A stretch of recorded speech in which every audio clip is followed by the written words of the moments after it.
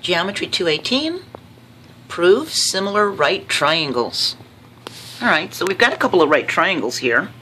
I'm going to show you a corollary to the AA theorem. Two right triangles are similar if an acute angle in one triangle is congruent to an acute angle in a second triangle. So, if you remember, the AA theorem is the angle-angle theorem. We just did it in the previous video, 217. So if you have no clue what I'm talking about, I would advise you to type in Geometry 217, Joanne's School, see if you can find it, and it will explain this, but you may not have to if you pay attention here. So, the angle-angle theorem says to match two angles, and you've proven that two triangles are similar. You don't need to match all three sides and all three angles.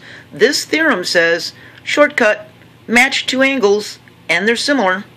So, well, we know a right triangle has one 90-degree angle. So if you're starting off with two right triangles, just match another angle, an acute one, and you've proven a similarity. The fact that they're both right triangles already proved one angle.